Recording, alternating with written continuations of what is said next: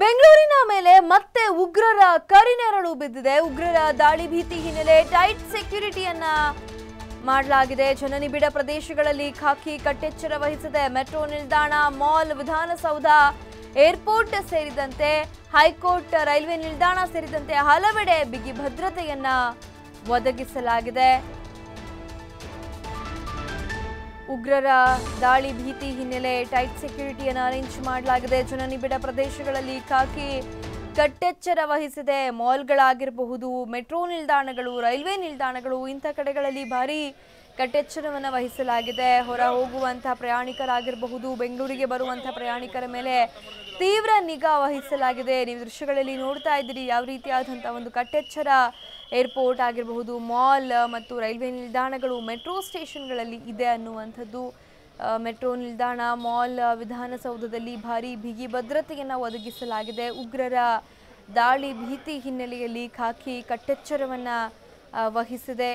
Railway ಸ್ಟೇಷನ್ನಲ್ಲಿ ಇರುವಂಥವರನ್ನು ಕೂಡ ಅವರ ಮೇಲೆ ಕೂಡ ತೀವ್ರ ನಿಗಾ ವಹಿಸಿರುವಂಥದ್ದು. ಪ್ರಯಾಣಿಕರು ಹೊರ ಹೋಗುವಂಥದ್ದಾಗಿರ್ಬೋದು, ಒಳಬರುವಂಥ ಪ್ರಯಾಣಿಕರ ಮೇಲೆ ತೀವ್ರ ನಿಗಾ ವಹಿಸಲಾಗಿದೆ. ಉಗ್ರರ ದಾಳಿ ಭೀತಿ ಹಿನ್ನೆಲೆ ಸಾಕಷ್ಟು ಬಿಗಿ ಭದ್ರತೆಯನ್ನು ಒದಗಿಸಲಾಗಿದೆ. ಇನ್ನು ಬೆಂಗಳೂರಿನಲ್ಲಿ ಹೈ ಅಲರ್ಟ್ ಹೇಗಿದೆ ಅನ್ನೋದರ ಬಗ್ಗೆ ನಮ್ಮ ಪ್ರತಿನಿಧಿ ದತ್ತರಾಜ್ ಪಡುಕೋಣೆ ನಡೆಸಿರುವ ವಾಕ್ಥ್ರೂ ಇಲ್ಲಿದೆ ನೋಡಿ. ಬೆಂಗಳೂರಿನಲ್ಲಿ ಉಗ್ರರ ಕರಿನೆರಳು ಇರೋದರಿಂದ ಸಾಕಷ್ಟು ಭದ್ರತೆಗಳನ್ನು ಕೂಡ ಒದಗಿಸಲಾಗಿದೆ. ಈ ಒಂದು ನಿಟ್ಟಿನಲ್ಲೂ ಕೂಡ ಬೆಂಗಳೂರಿನ KSRTC ಬಸ್ ನಿಲ್ದಾಣ ಇರ್ಬೋದು, BMTC ಬಸ್ ನಿಲ್ದಾಣ ಇರ್ಬೋದು ಮತ್ತು ಬೇರೆ ಬೇರೆ ಕಡೆಗಳು ಮಾಲ್ಗಳೇನಿರ್ತವೆ, ಮೆಟ್ರೋ ನಿಲ್ದಾಣಗಳೇನಿರ್ತವೆ ಆ ಭಾಗದಲ್ಲೂ ಕೂಡ ಸಾಕಷ್ಟು ಒಂದು ಭದ್ರತೆಯನ್ನು ಒದಗಿಸಲಾಗಿದೆ. ಅದೇ ರೀತಿಯಾಗಿ ಇವತ್ತು ನಾವು ರೈಲ್ವೆ ನಿಲ್ದಾಣದ ಬಳಿ ಇದ್ದೇವೆ, ಸಿಟಿ ರೈಲ್ವೆ ನಿಲ್ದಾಣದಲ್ಲಿ. ಇಲ್ಲಿ ಈ ತನಕನೂ ಕೂಡ ಸಾಕಷ್ಟು ಮಂದಿ ಪ್ರಯಾಣಿಕರು ಕೂಡ ಈ ಒಂದು ಭಾಗದಲ್ಲಿ ಮಲಗ್ತಾ ಇದ್ರು ಮತ್ತು ಬೆಳಗಿನ ಒಂದು ಟ್ರೈನ್ಗಾಗಿ ಕಾಯ್ತಾ ಇದ್ರು. ಆದರೆ ಇವತ್ತು ಇಲ್ಲಿ ಸಾಕಷ್ಟು ಮಂದಿ ಇದ್ದಂತಹ ಪ್ರಯಾಣಿಕರೇನಿದ್ದಾರೆ ಅವರನ್ನೆಲ್ಲರನ್ನೂ ಕೂಡ ಈ ಒಂದು ಭಾಗದಿಂದ ರೈಲ್ವೆ ಸ್ಟೇಷನ್ ಏನಿದೆ ಆ ಒಂದು ಭಾಗದಿಂದ ಬೇರೆಡೆ ಕಳಿಸುವಂತಹ ಕೆಲಸವನ್ನು ಮಾಡ್ತಾ ಇದ್ದಾರೆ. ಯಾಕಂತ ಹೇಳಿದ್ರೆ ಇಲ್ಲಿ ಏನಾದರೂ ಅನಾಹುತಗಳಾದರೆ ಅಥವಾ ಬೇರೆ ಏನಾದರೂ ಸಮಸ್ಯೆಗಳಾದರೆ ಇಲ್ಲಿ ಮತ್ತು ಇಲ್ಲಿನ ಸಾರ್ವಜನಿಕರಿಗೂ ಕೂಡ ಸಮಸ್ಯೆ ಆಗುವಂತಹ ಸಾಧ್ಯತೆಗಳಿರ್ತವೆ ಮತ್ತು ಪ್ರಯಾಣಿಕರಿಗೂ ಕೂಡ ಸಾಕಷ್ಟು ಸಮಸ್ಯೆಗಳಾಗ್ತವೆ.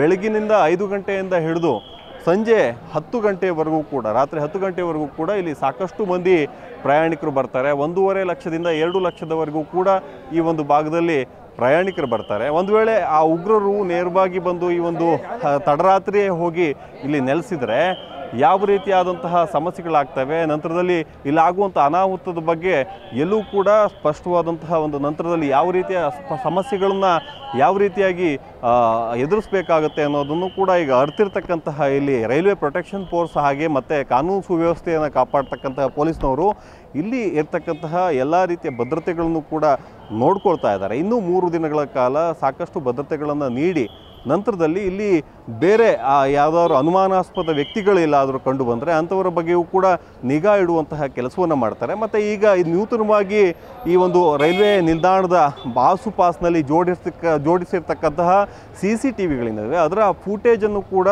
ಇಲ್ಲಿ ಅಬ್ಸರ್ವ್ ಮಾಡೋದಕ್ಕೆ ಒಂದು ಮಾನಿಟರ್ ಕೇಂದ್ರಗಳನ್ನು ಕೂಡ ನಿಯೋಜಿಸಿ ಅಲ್ಲಿರ್ತಕ್ಕಂಥ ಸಿಬ್ಬಂದಿಗಳನ್ನು ಕೂಡ ಅಲರ್ಟ್ ಮಾಡಲಾಗಿದೆ. ಎಲ್ಲಾದರೂ ಅನುಮಾನಾಸ್ಪದ ವ್ಯಕ್ತಿಗಳ ಬಗ್ಗೆ ಸುಳಿವು ನೀಡಿದ್ದಾದರೆ ಅಂತಹ ವ್ಯಕ್ತಿಗಳನ್ನು ಫಾಲೋ ಮಾಡೋದಾದ್ರೆ ಅಥವಾ ಅವರನ್ನು ಕರೆತಂದು ವಿಚಾರಣೆ ಮಾಡಿ ನಂತರದಲ್ಲಿ ಬಿಡುವಂತಹ ಕೆಲಸವನ್ನು ಮಾಡ್ತಾರೆ. ಒಟ್ಟಿನಲ್ಲಿ ಹೇಳೋದಾದರೆ ಬೆಂಗಳೂರು ಸಿಟಿ ಮತ್ತು ಬೇರೆ ಬೇರೆ ಭಾರತದ ಪ್ರಮುಖ ಸಿಟಿಗಳಲ್ಲೂ ಕೂಡ ಉಗ್ರರ ಕರಿನೆರಳು ಇರೋದರಿಂದ ಸಾಕಷ್ಟು ಭದ್ರತೆಗಳನ್ನು ಒದಗಿಸಲಾಗಿದೆ. ಅದೇ ರೀತಿಯಾಗಿ ಬೆಂಗಳೂರಿನಲ್ಲೂ ಕೂಡ ಈ ರೀತಿಯಾದಂತಹ ಭದ್ರತೆಯನ್ನು ಹೈ ಅಲರ್ಟನ್ನು ಘೋಷಿಸಲಾಗಿದೆ. ಕ್ಯಾಮ್ರಾಮನ್ ಗುರುರಾಜ್ ಜೊತೆ ದತ್ತರಾಜ್ ಪಡುಕೋಣೆ, TV5 ಬೆಂಗಳೂರು.